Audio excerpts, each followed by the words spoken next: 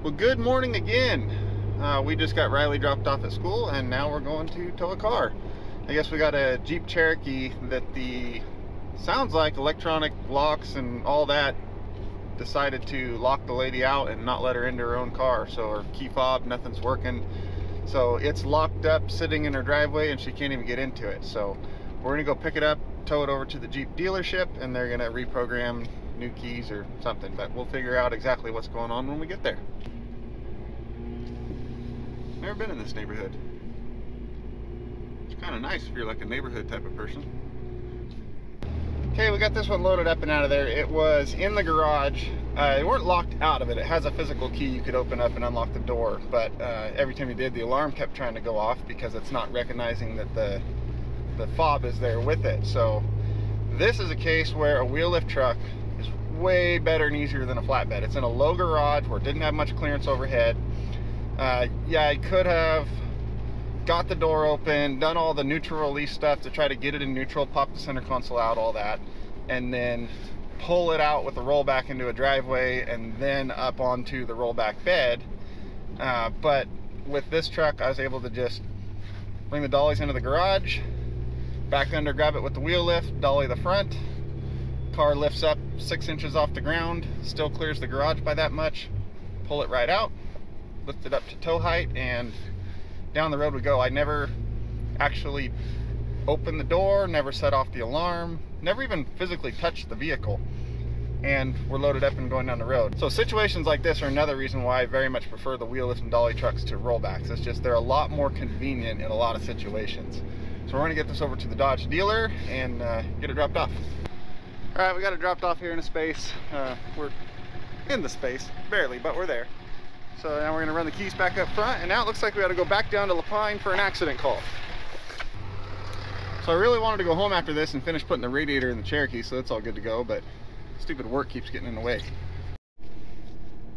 All right, all done here at the dealership, and then now we're heading down to La Pine. I guess it's not a car accident, it's a tree fell on a car. We had big windstorms the last couple nights, and I guess the car was parked in the wrong spot. So we're gonna head down there. Toward Northeast Highway 28, Greenwood Avenue, then turn right onto Northeast Highway 20. We're gonna do all that, and that will take us to the car that has a tree on it. Supposedly the tree's been cut off of the car already, so we just got to hook onto it and take it to, I think it's going to a body shop, so it must not be that bad. Okay, we're about 5 miles away or so now, and of course, it's starting to rain, because that's how my luck goes. Okay, we got it hooked up here. Some people aren't too keen on filming in their yard and driveway. That was the case with both people today, which is totally understandable. But when I heard tree fell on it and crushed it, this isn't quite what I was expecting. I was expecting just a little more than that. So, easy one. Just little dent, and this is the worst of it right here on that fender. But that makes it an easy one. It's a front-wheel drive car, so just grab it from the front, let the back end roll, throw some lights on the top, and go. And then I used to use these endless loops for my safety chains to hook to the car, and I've switched to these flat straps. And you can get these at Harbor Freight for like 10 bucks, and they just wrap right around anything. They're a lot better than this endless loop because you can slide these through a thinner spot much easier, and they've got this protective sleeve on them. And the hook grabs right onto there, and then no metal parts touching the customer's car. These work great, but like I said, they're sometimes a little thick to try to slide through somewhere. Those are a lot easier.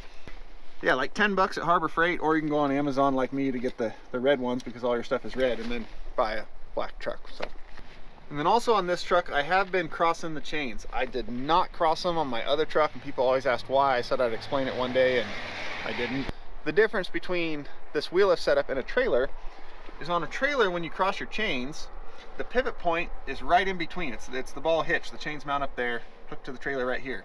The pivot point of the trailer is usually right over that cross. So as you turn back and forth, nothing happens as far as lengthen and shorten the chains. That's one reason to cross it. The other is to catch the tongue of the trailer if it falls off. Well, there's no tongue of the trailer here, and if this falls off, the chains are kind of pointless at that point. So on this setup, the pivot point is not here over the cross of the chain. It is way back there, and that distance changes depending on what you're hauling.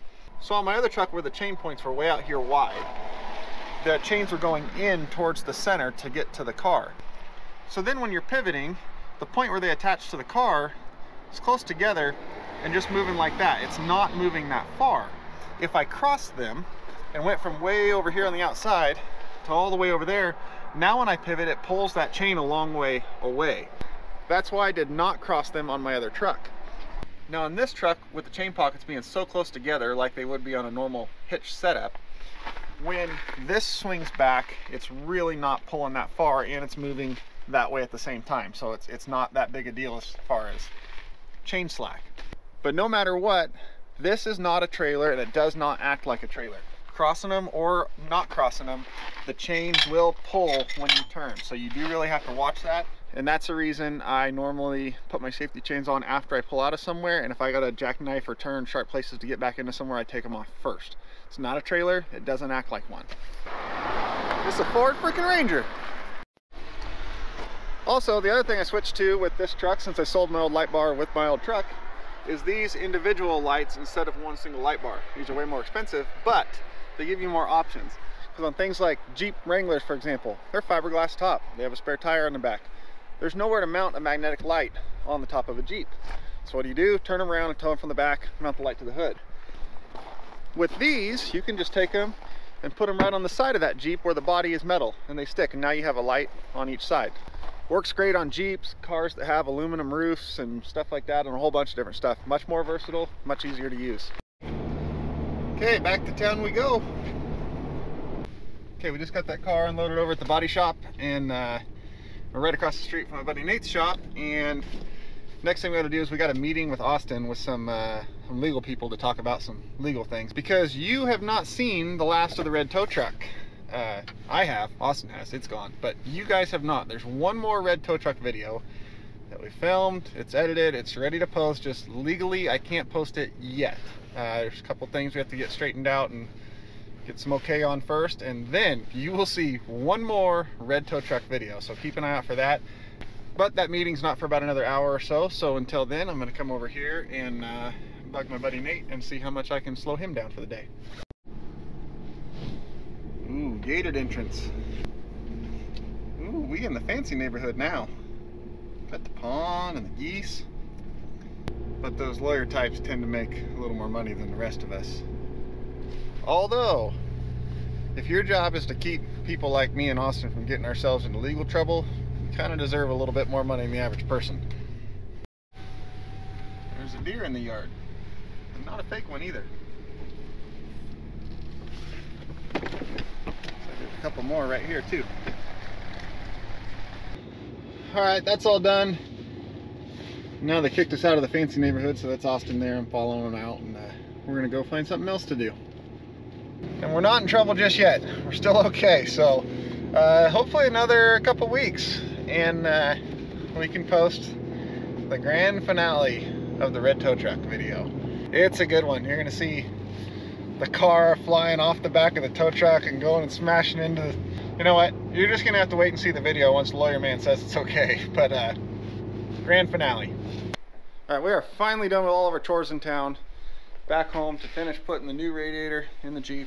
So we've got new fan clutch, new radiator going in, new headlights on. It is super windy out here today. Oh, we got the trailer hooked up because something finally showed up. New tires are here. These are a hand-cooked tire. They're an ice and snow rated tire. They got a little siping, and then there's a 19.5 weld wheels in here, which I won't show you right now because they're in the boxes. Hopefully you'll see those tomorrow when we go put them on. Back to the Jeep. What do we do first? I think first step is plasma cutter. And yes, it takes a plasma cutter to change a radiator in a Jeep. Fact. So 15 seconds with a plasma cutter and we're done. These pegs here on the bottom of the radiator here and here are slightly different than the ones on the new radiator here and here. So what I did is I just took that slot right there and just opened it up off to the side a little bit the way that one was missing. Problem solved. Okay, new radiator's in. Got it all buttoned back up, fan counts back on, skid plates back on, new headlights work. Got no leaks on anything, so we're gonna let it run for a bit, get up to operating temperature, make sure the coolant level's good, and thermostat opens, closes, all that, and on to the next thing. Well, I was gonna go try to find another project to do, but I couldn't help pulling these two out together to take a couple photos for Instagram. If you're not following me on Instagram, go do that. It's just my name, Casey Liddell, on Instagram, and usually you see all the stuff I'm doing before it ever gets to YouTube, because you know the whole video and making them and all that stuff, where click post is just way easier. So next thing that's up to do, this one's ready to go, other than just cleaning up the interior. It's all dusty from the dunes. This one, I just got to throw the top on it, and I still got to weld that receiver hitch onto the back here so I can put the rear winch on it, run the leads back. Other than that, I think this one's about ready to go. This one's good, which means our next project is that truck. The 19.5 tires and wheels for my black truck finally showed up, so I can put those tires and wheels on it, which means I can put the 37s on this truck. So we can strip the bed off, start working on the boom build for that, and then we will have this truck on 37s with a custom recovery bed on the back, this Jeep on tracks, that Jeep that's just way too cool, maybe it'll get the tracks too, I don't know, we'll figure that out as we go. But for now, I think we're gonna call that a day for this video. A little different than the normal ones, kind of just like a, almost, I don't know, day in the life, or I guess it's what they call vlogging. So if you like this style video, where it's kind of like the different things I'm working on throughout the day, instead of just a one job thing or one tow truck thing, comment down below and let me know. Or comment down below and let me know, no, we don't want to see you, we want to see the Jeep, we want to see the tow truck. Your stupid stuff you do, forget about it. So let me know what you think down below. I don't know if you can hear that, but a whole lot of gunfire. Anyway, a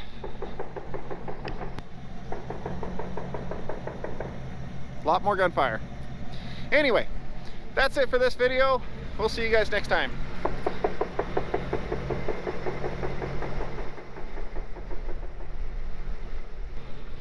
That's gonna be it for this video. Thanks for watching, and we'll see you guys next time.